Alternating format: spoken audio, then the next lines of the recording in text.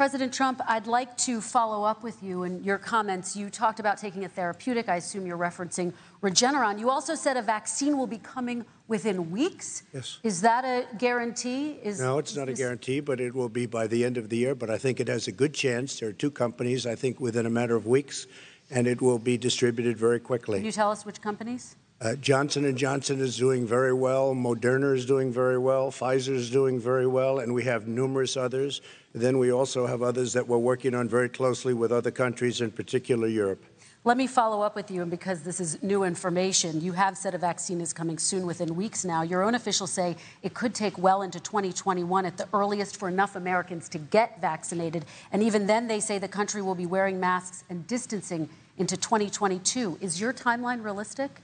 No, I think my timeline is going to be more accurate. I don't know that they're counting on the military the way I do, but we have our generals lined up, one in particular that's the head of logistics. And this is a very easy distribution for him. He's ready to go as soon as we have the vaccine. And we expect to have 100 million vials. As soon as we have the vaccine, he's ready to go. Vice President